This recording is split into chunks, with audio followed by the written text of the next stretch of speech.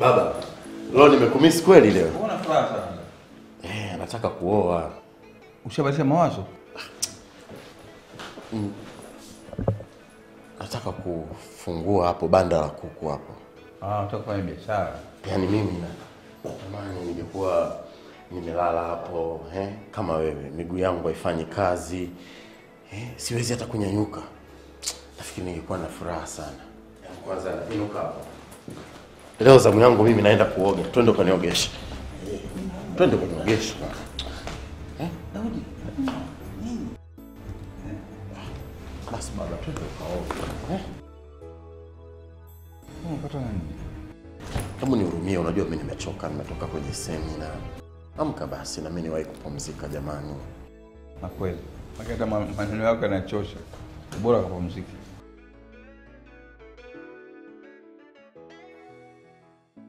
Nikirudi nikuta unacheza kiduta.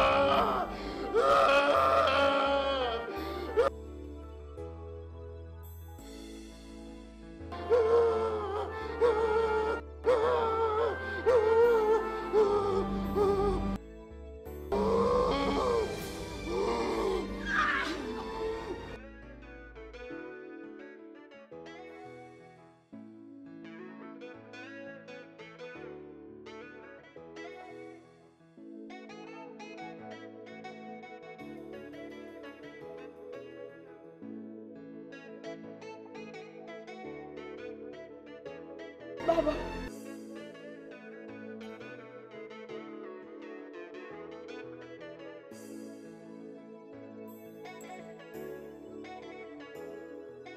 Baba.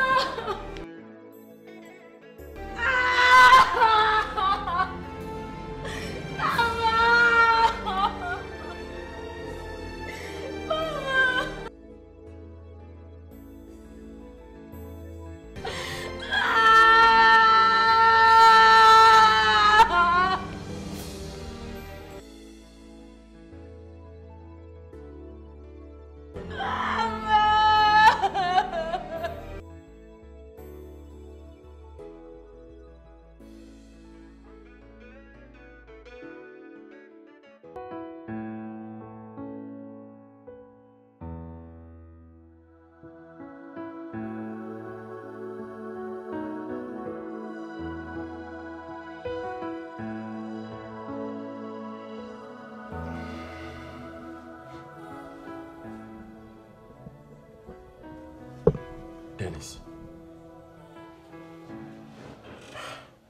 Mbona niko hapa? Tulia kwanza utaambiwa kila kitu. Sasa mbona napiga tena? Subiri nimwite leo kuteleza.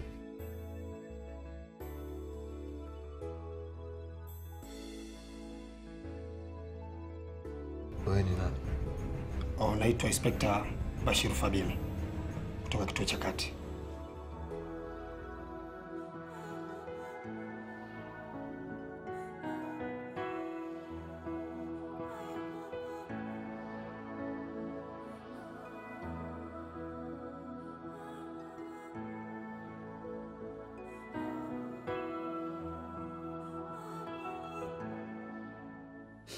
Mdogo, kama tatizo yameshatokea, kuzika tumeshazika. Lakini mbona sioni kama manisaidia? Mbona sioni msaada wote kutoka kwenu kuhusu Daudi? Hiyo haiwezekani Debora. Yaani Daudi amweka kangu mimi, hafu ni jambo nikae ninyamazie tu hivi. Hicho kitu Debora hakiwezekani na kitowezekana. Mdogo, unajua wazi kabisa kwamba Daudi hawezi kumua babake mzazi. Unajua hawezi kufanya hivyo. Daktari mwenyewe amethibitisha kabisa kwamba Daudi ile ilikuwa ni malaria amepanda kichwani. Ndio akapata kichaka fanya vile. Sasa kitu gani msielewa baba mdogo? Kitu gani ambacho mwenyewe muelewi? Kwangu. Hivi kwa inakuja akilini. Yaani hata kwamba Daudi kapata malaria. Malaria hayo ya mpepo kichaa. Alafu jana huwa kichaa huko. Kakaangu kule anakufa wewe mwenyewe peke yake. Hicho kitu hakiingia akilini, hakitowezekana Debora. Ninachosema mimi kwamba hapa hakuna maelewano. Acha kesi iende mahakamani, kaungurume mahakamani, ndio baadaye tukuje kuelewana. Kwa sababu maelewano hapa hakuna. Hapa kinachotakiwa ni hivi, uelewe kwa haki lazima itendeke. Yaani haki lazima itendeke. Kwanza unalialia, kwani unatuletea uchuru lakini ndani. Wewe umekaa tu kulalamika na kulia, unalia kitu gani? Kwa hiyo ulikuwa unataka muue babako mdogo, si ndio? Mimi nibaki peke yangu. Muue basi, huyu hapa muue mume wangu. Na sisi tumezaliwa wawili tu nyumbani kwetu. Nilikuwa mimi na kaka. Sasa kaka mmeshaua nimebakia mimi. Ni uweni wasibu na mimi ili hizi mali zote mchukue. Na kwa telefoni unamwezi kuniua na kesi itaendelea kunguru mahakamani. Hapa kwa hata sisi pia tumezaliwa wawili. Na mimi nimebaki na Daudi tu. Sasa msiponisaidia mimi nitafanyaje? Tenda wapi? Mdogo. Unajua mimi sina sehemu yote ambayo naweza nikaenda. Wewe ndo babangu mdogo. Naomba unisaidie baba mdogo kuhusu Daudi. Unisaidie. Sisi hatuna msaada cha kuweza kusaidia kwa sababu hii kesi iko chini ya serikali. Hatuna msaada wote. Zaidi ya kwamba lazima iwepo kesi. Na ningeomba sana kwenye kesi mimi nikawa shahidi namba 1. Ningeomba sana. Sheria itapata mkondo wake. Aliyeua inajulikana adhabu yake ni nini. Basi, nifanye nini? Cheki. Watoto na visawa. Lakini mpa life. Makavu. Mbona siamini kilichotokea? Sijamuua baba mimi.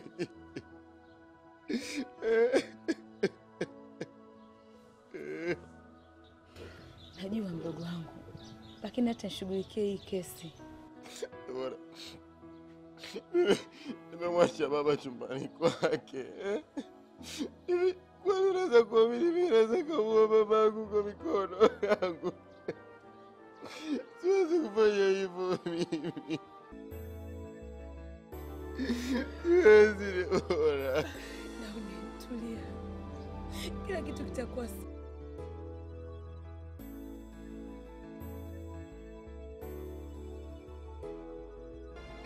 Bora uje na baba.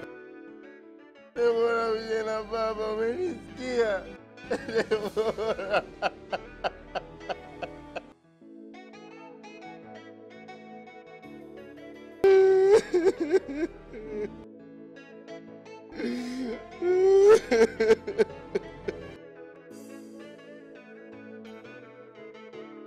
Mimi kwa ushauri wangu, tafuta mwanasheria wako binafsi, muelezee kuhusu hili jambo mwanzo mwisho. Mimi niko tayari kwa sababu hili swala nalijua. Kwa akihitaji ushahidi wa daktari nitautoa. Daktari, mimi sina mwanasheria. Usijali, mimi nitakusaidia. Kwa sababu ninaye mwanasheria ambaye ninamfahamu, ni mzoefu wa kesi mbalimbali. Hilo halina tatizo kabisa. Nitakachokifanya mimi ni kwamba nitakuwa shahidi namba 1 kwa sababu hii kesi naijua jinsi gani. Kwa sababu vipimo vyote nimeshughulikia mimi. Kwa hiyo ina tatizo, cha msingi chukua namba yangu, tafuta siku nipigie, tufanye appointment na huyo mwanasheria, utakutana naye, hana matatizo. Atakuelewa.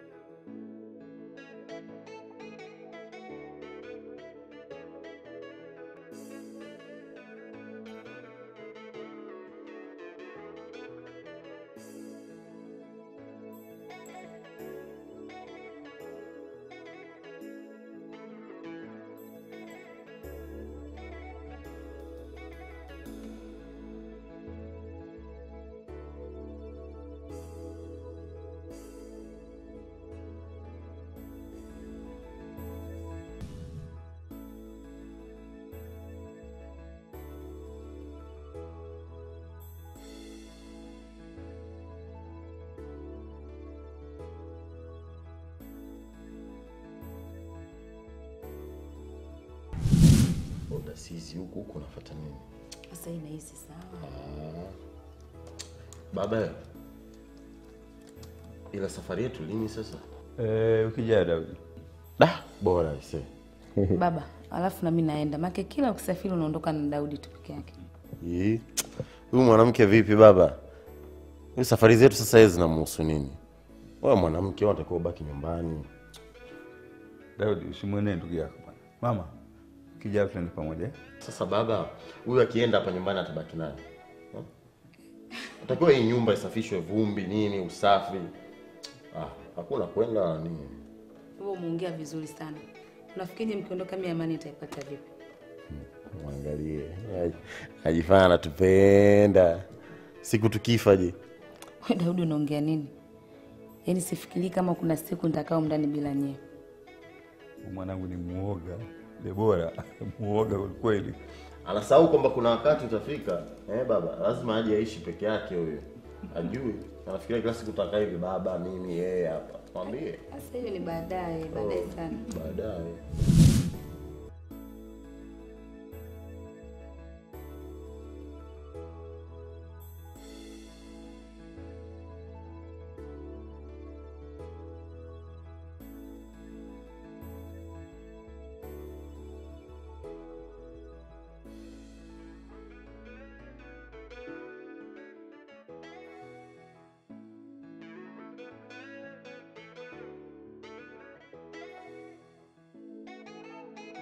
Mke wangu.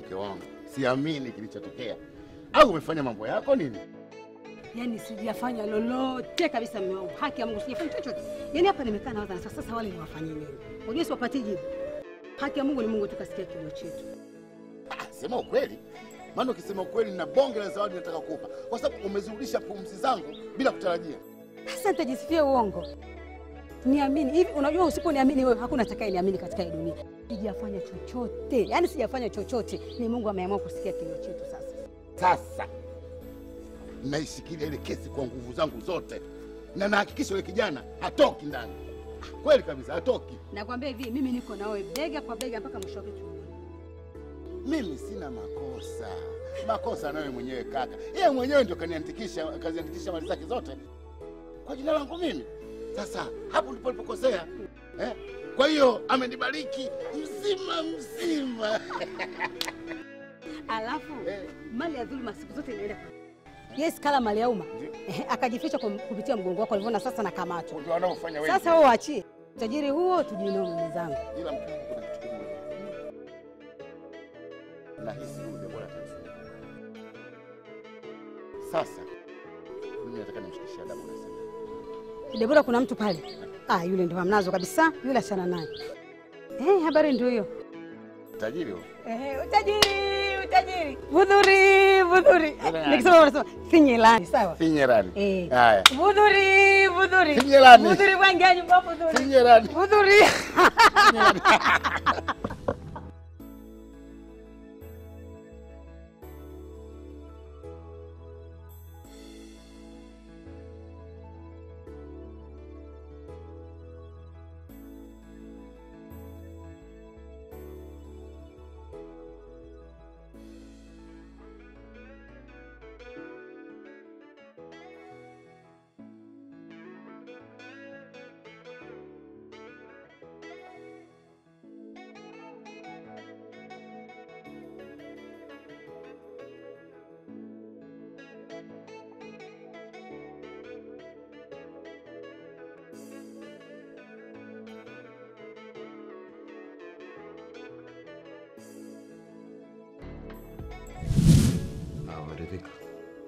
Sijalizika mpaka nono mzima.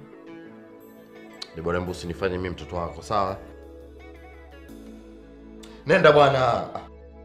Paka ni unisimamie kama mtoto wako bwana. Utazaa kwako utamsimamia meze dawa. So mimi nenda.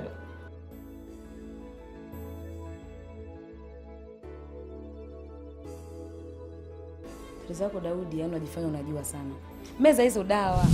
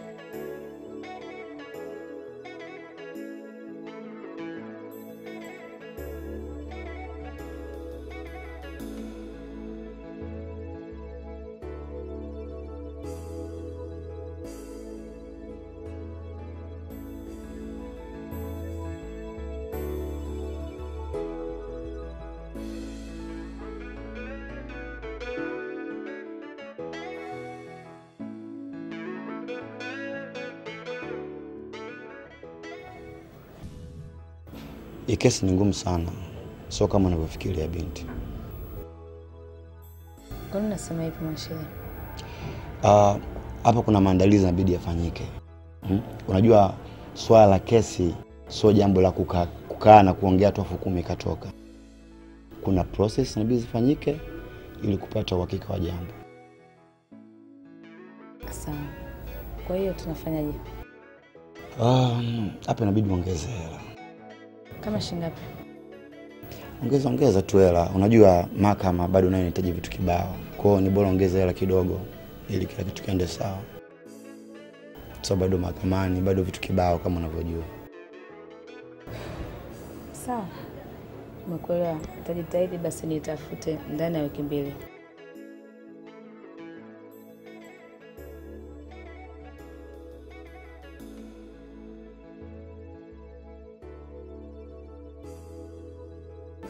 Baba yako nani? Baba yako nani? Mnakuwa na tamaa mpaka mnaua. Acha story bwana, mwambie kilichotuleta hapa ni nini. Achana na story.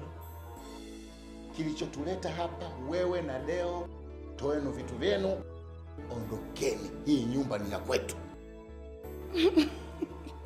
Afu anadharau. Sasa unacheka nini? Hajui litendalo. Baba mdogo, nimesikia vibaya. Una matatizo ya masikio siku hizi. Nasema toeni kile kichwa chenu nenda kaka yako. Hii nyumba ni mali yetu mimi na mke wangu. Mnamaanisha nyumba hii? Hii nyumba ni ya kwenu nyinyi? Ndio.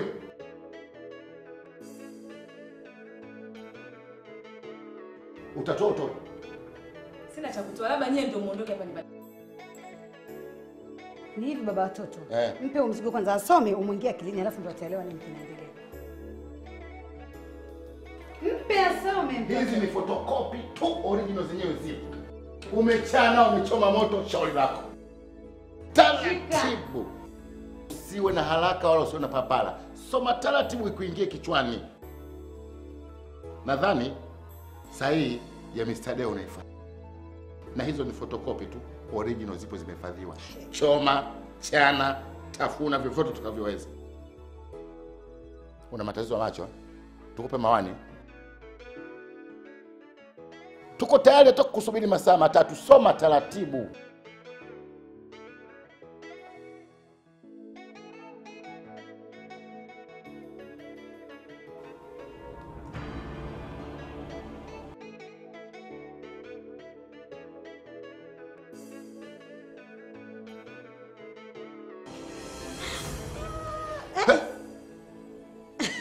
Mwache hivyo hivyo, mna kumpepea. Akifa pote mbali kafa kakangu itakuwa yeye bwana. Allah. Kwa dokumenti. Eva. Moyo wangu umestuka sana. Sikutegemea kitu nilichoambiwa au nilichokisikia kwenye masikio yangu. Debora, pole sana. Tena pole sana. Ila hayo ndio maisha. Hayo ndio maisha. Ila unachotakiwa ni kutuliza akili yako. Utakapotuliza akili yako, tutajua nini tupange na nini tufanye na wapi tuanzie. Sawa mama? Eva, mimi nimechanganyikiwa. Nimekutana na mambo ambayo sijawahi kukutana nayo. Sijawahi, yani sielewi kabisa.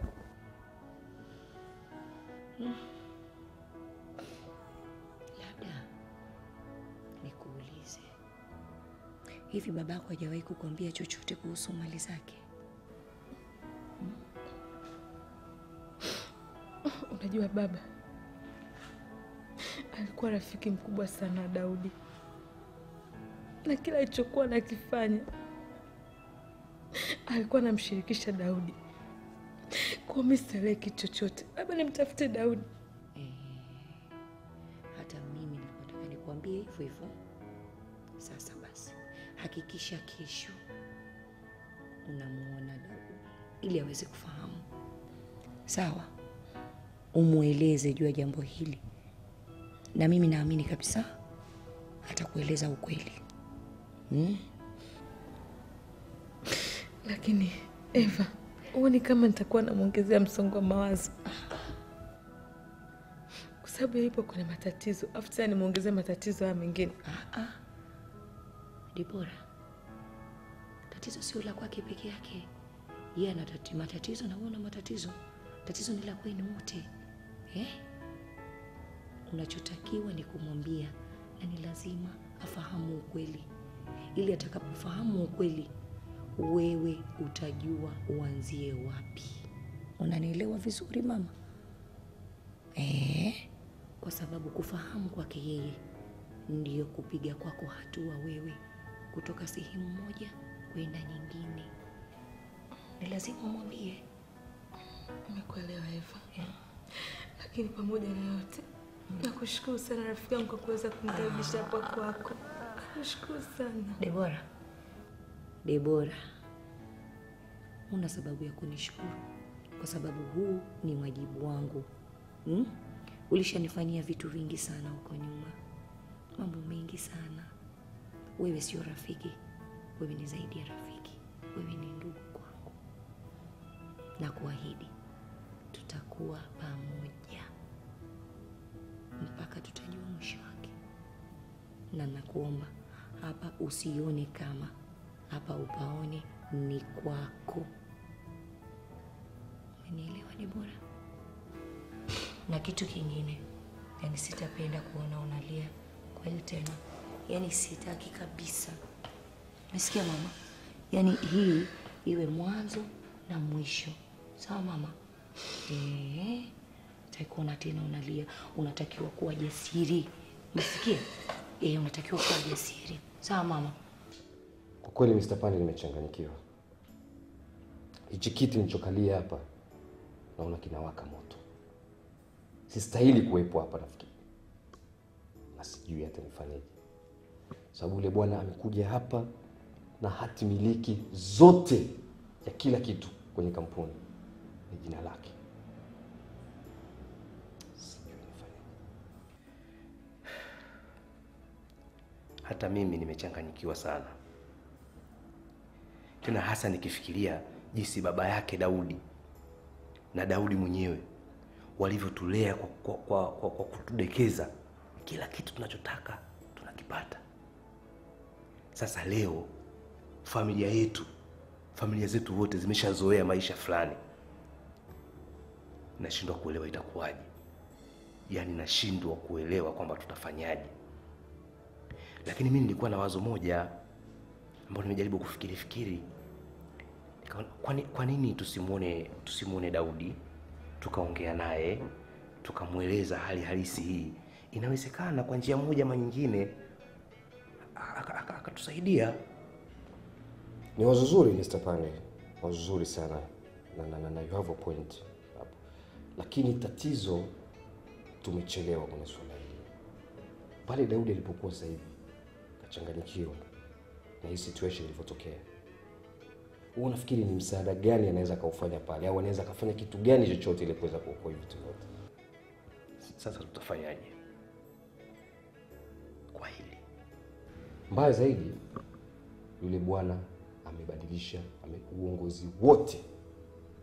Bado hajawa open namna hiyo kwamba ni nani anatakana kubaki, nani anatakana kuondoka. Atakayeona wanamfaa kurudi kazini atarudi, ambao hawamfai atafukuza wote wataondoka. Sijui haya maisha tutaendesha.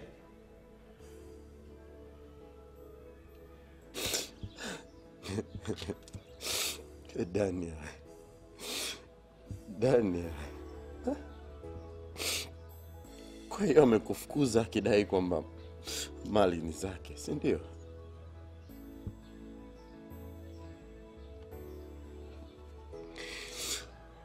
Ngoja nikwambie ukweli ndugu yangu. Ni kweli baba alimkabidhi na kumwandikisha baba mdogo jina lake.